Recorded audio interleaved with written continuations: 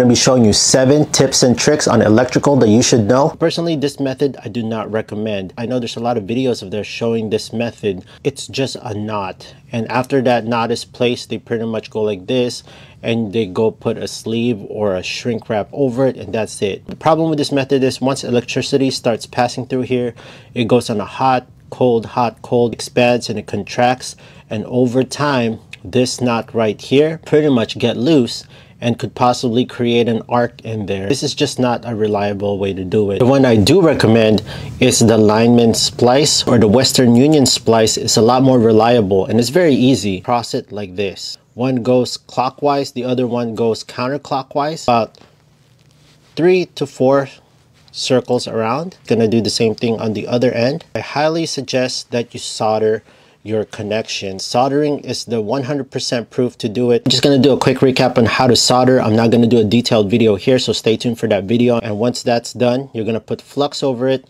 You're going to solder with the 60-40, and once that's done, we're going to put the silicone paste over for waterproofing. Then you slide that sleeve, and then we can go and shrink wrap that.